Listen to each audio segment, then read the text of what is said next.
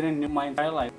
Specifically, the core reason I was really enthusiastic about learning this particular food is because it has an elementary process that can be made out of resources that are beside me, yet has a variety of uses that can help climate change resilient, drought seasons, and also long voice due to its capability to stay for a long period of time. The process of making the melon is to cut the ripened pandanus that have deep orange color, meaning it has a lot of juice in it and is ready to eat. After gutting the pandanus, the second step is to unattach each exocarp and mesocarp pandanus fruit from the endocarp. The third step is to boil them. After 30 to 40 minutes of boiling, each exocarp and mesocarp of the pandanus are now squeezed to have all the juice and sweet cream from the pandanus mesocarpal. After it being converted into a juicy and creamy dish, now we have the melon.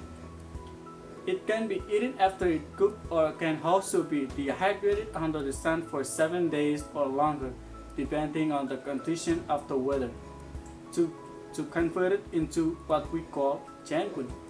The cream of melon becomes jangun after it dried up with a much richer and sweeter taste and is capable of staying for a long period of time. The lesson I've gained that will both benefit me as I seek higher education and also my lifelong surviving skill is on how to utilize our local food sustainability in addition to converting them to have a long-term usage. From my own perspective, I learned that it is highly essential to have the knowledge of the aquatic, climatorial, and land for survival on Majid Island. It is important for them to know the aquatic ecosystem because if they don't know about the island marine environment, then they will know specific location to catch fish and they won't able to survive. On the other hand, it is also required to know about the weather because it helps them predict what periods there is rain and no rain, so they can preserve water.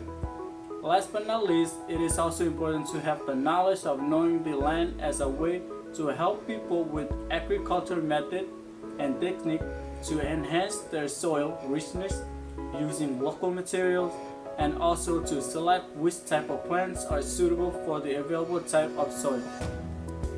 To conclude, the knowledge I've gained from the trip I participated back in 2018 really contributed a lot throughout my education that CMI as a marine science pursuant. I have no doubt it will also help me until I obtain my bachelor degree in the year to come.